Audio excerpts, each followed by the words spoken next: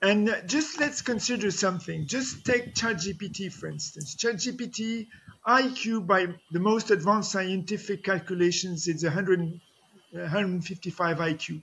Einstein was in 160, 165. So we're very close. And as we calculated the evolution of AI in the recent 2 years, we found out that the potential of intelligence, I don't say conscious. Conscious is something, intelligence is something else.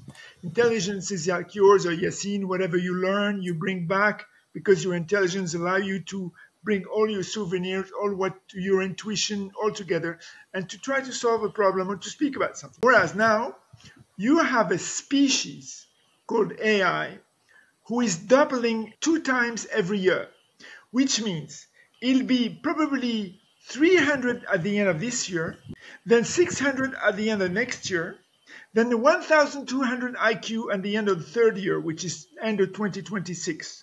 So imagine, guys, as far as intelligence is concerned, what it can create, where Einstein created what he recreated and his 160 IQ, and what we can create or what this species can create when they are 1,200 IQ.